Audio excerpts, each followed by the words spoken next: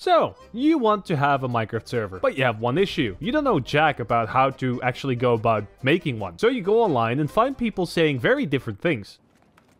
And since so many people commented on my video last time where I tested 5 of the biggest server hosts out there, I thought, hey, why not try just every method people tell me to? So today we're going to be self-hosting Minecraft servers with some of the options people have told me to do. Using an old computer, using a VPS, and of course, the much-loved Oracle free server, and comparing them to an actual host and other options. So let's buckle up, we're getting in.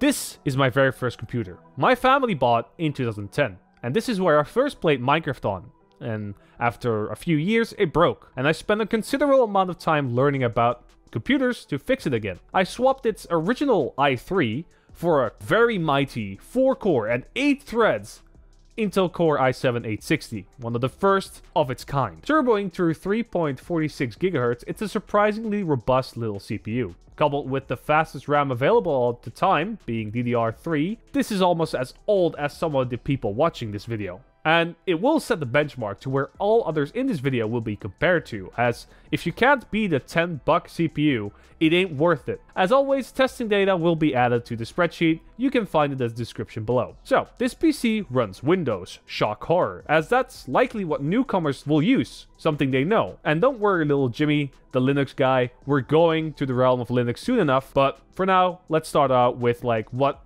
would be someone's first experience. Going through the process of installing a fabric server is quick and painless, and it's pretty well described on their website as well. The only thing I changed is the amount of RAM my server will use. If you look closely, you will see that the line of text says -XMX 2 gigs. This is what is known as a startup flag, and this tells my server to grab a maximum of 2 GB of RAM. We're going to change that to 4 GB for this experiment, so my server can use a maximum of 4 gigs. In theory, this server has 16 GB in its system, so I could also do that, but I wouldn't be able to compare to all the other server hosts which are also using 4 gigs. Now this CPU is 16 years old, so I want you to guess how many chunks per second it will generate in the render test, considering that the lowest value we've had so far was Eternos with 10.09 generated per second. So what's your guess? 5? Maybe 7?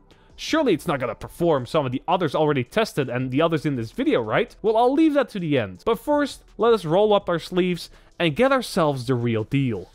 A Linux server. A VPS, or virtual private server, is essentially one of those big servers cut into little pieces for people to rent out to. It's like making a villa into an apartment. Everyone has their own space, but there's only one power line. You have, again, a bunch of options here, but I specifically always go with Hetzner or OVH. For example, I'm choosing Hetzner. Specifically, their 2-core, 4 GB RAM option I showed off in my previous video, as this is only $4 a month, and still has 4 GB. I will also be showing off their slightly more expensive 2 V-Core 8 GB RAM version. Then this little Timmy's is where some Linux knowledge is needed. I know it's scary at first, trust me, I'm not an expert either, but it's not as hard as it seems, and you're gonna look really cool doing it. You're gonna feel like a hacker, if that's something you want to feel like. And should it be a little bit too intimidating for you, you can always just install a nice looking GUI with some Googling, because all you need to do is get Java installed, making sure it's Java 21, running this command, and then download the fabric server. Get the mods onto it as well, and just get onto it. If you're having troubles with getting files on a server, you can also use stuff like WinSCP. Now, in order to start your server, we will use the same command as before. However, the downside on doing this directly in a terminal software like PuTTY is that when I shut this software down, the server will also shut down. So ideally, you would like to install something like Crafty or Pterodactyl.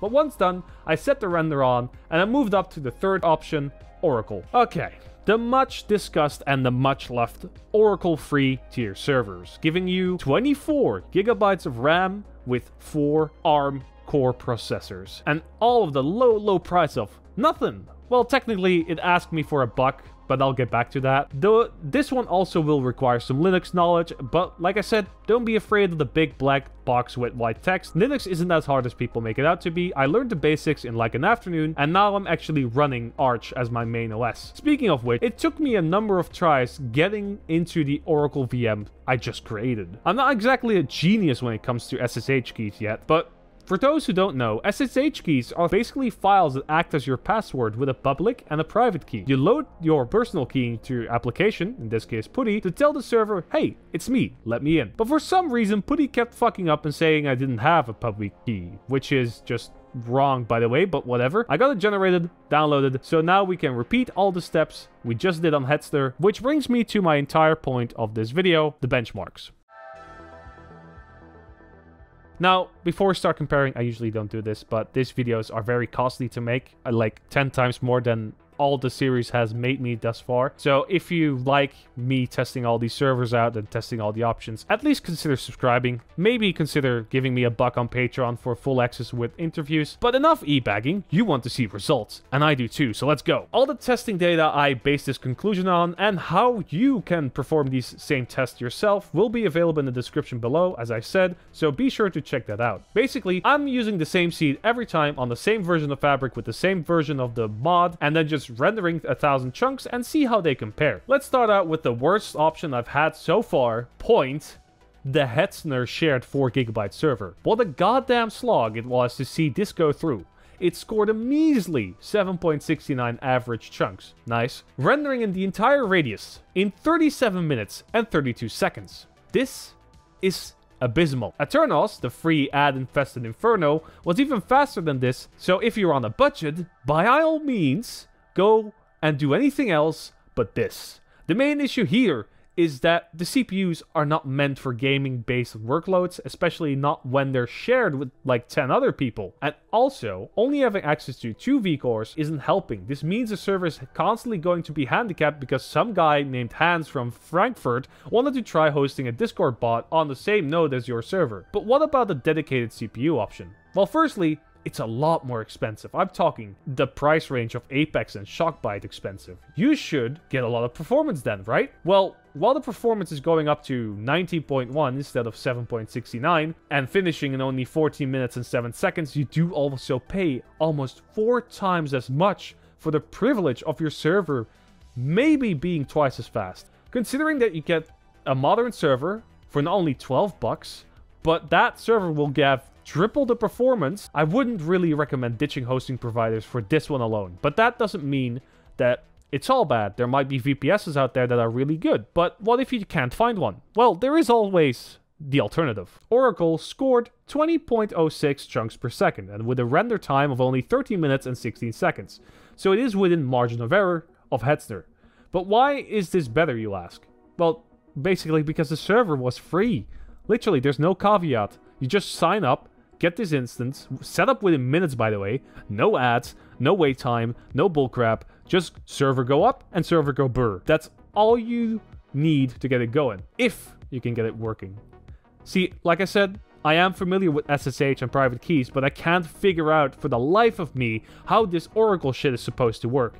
I can't connect, so I couldn't get it installed. But Lunar, you ask, how did you get these numbers? Well, I used someone else's pterodactyl panel on Oracle, shout out to Ian, and just did my tests on that. It's exactly the same instance, so there can't be that much of a difference. And let's just say, if I can't figure this out in like 2 hours time, little Timmy won't do this either. There's a reason why one of the most Googled terms, next to self-hosting, is to do it without port forwarding. Because mom doesn't even know what the router is, or that it even has a password. She won't give it to you. So performance-wise, it's okay, but setting it up is even more difficult than it has any right to be, especially since you have to have a credit card. I didn't have a credit card until very, very recently because credit cards are just financial shovels. But let's get the simplest and potentially the best option I tested out of the way, my old PC. My old reliable. I really doubted her, you know, like I started out this benchmark and I expected it to run very terribly. But what about you? You might expect that this would be the worst tested server thus far, considering this is 16 years old. But you're wrong. Coming in with a whopping 24.68 chunks per second generated, that is twice as fast as our previous free option, Aternos, and about as fast as Apex hosting. It's not really surprising to me, because this CPU still has 8 cores and it can fully dedicate it to terrain generation, because yes, Minecraft is single-threaded, but most mods are not. they utilize the other cores more, as you can't just stop the game for you to render a chunk, right? You can see it on the screen right now, it's happening. And from all the testing I've done today, I can tell you right now, this is it. And I just had this PC laying around. If you just have one yourself laying around with 4 cores, that's it. You only need 4 cores, you're already golden. That said, there's also a con to this. This is my power meter, and I ran an hour or 4 of my server on maximum load to calculate how much the average amount of wattage is being used. Running this PC 24/7 would cost me in electricity bills around 23 bucks a month. For my American viewers, that can be as low as 12 USD to as high as like 30. So that really depends on your living conditions if you want to foot that bill. Because if you live at home or you have solar panels, you're fine. But if you're living on your own and you're already not scraping by, I wouldn't recommend adding another 30 bucks to your bills. But what's my point here? Is self-hosting actually better or not? Well, the answer is, it depends. You know, it depends on what kind of person you are. Are you willing to learn and willing to do some work in a full afternoon to get their server up and running, with the benefit that you have the entire control over your hardware, but with the risk that you need to share your IP around? Or do you just want to buy a good VPS for a good enough experience, or want to fiddle around with Oracle? Just try it. Try self-hosting. Like, there's nothing wrong with trying to set it up. You will learn how Minecraft server works, and that's a valuable skill to have, not because it's Minecraft, but because it's just a general Java process. It's a general skill to have. But if you don't have the time to do this, if you don't have the time to learn or fiddle an entire afternoon with setting up a server, just get like a moderate server for 12 bucks, or a GG server with code Pebble for only 25%. Okay, I'll stop now. But even if you don't want to spend money, you could just use WorldHost or Essential or E4MC. These work fine, with the caveat that you need to be online. But what's the fun in playing with friends if you're not even gonna be online, right? The bottom line is, no matter what you choose to use, you should never be ashamed of it. Because one fucking guy keeps shouting at you that self-hosting is better, doesn't mean that you should be ashamed that you're using host. Do it. Do your own stuff. But for now, I was Lunar. You were very awesome. And I'll see you in the next one.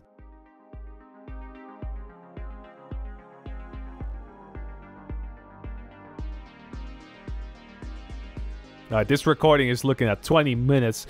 Yeah, I want to say thank you to all my Pebbles. I want to say thank you for everyone who supported me throughout the testing. Thank you to everyone who came to the live stream not too long ago. It was really fun. I really enjoyed having you around. I want to thank Ian again for lending me their expertise. I want to thank Ellie Checksum from Pyro for making me a little script so I can easily parse the data files to have a CPS list and then average that. And I want to, of course, thank you, the viewer, for watching this long. This is probably going to be a longer video than usual. I know attention spans are rough these days, but I really appreciate that you watch me immensely. Thank you very much, and I'll see you next time. Bye-bye.